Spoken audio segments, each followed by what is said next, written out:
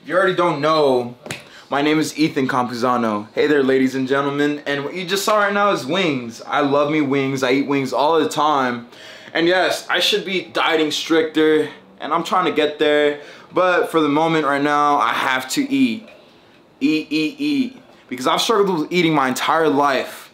You can relate to me, or you probably don't. Some people I can see eat. Like that person that's behind the camera could eat non-stop. Alright, I wish I had his appetite, but unfortunately we can't pick and choose what we get in this world. But we can pick and choose is how hard you work to get the results that you want in life. And if you can't do that, then I guess you just want to stick to that 9-to-5 job, or probably be working for someone you don't want to work for and not be happy with what you're doing. Chase after the job that you entirely want to do and watch how everything changes around you.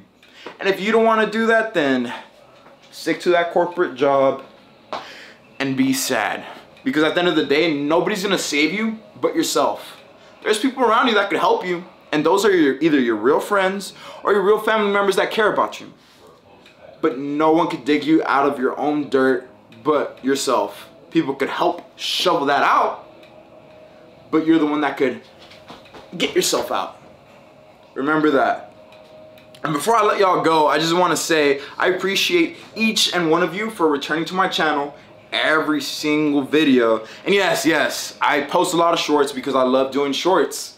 And shorts are an amazing way to get information out in terms of motivation, discipline, or giving a life lesson that I learned through pain. And I don't want y'all to go through the same thing. That's the whole point behind that. So thank you. Don't forget to subscribe, like, comment down below, and a fitness vlog will be here next week. You'll get that. This week you're not getting it. So hey, it is what it is, but you're gonna see me grinding harder than ever and be happier than last time.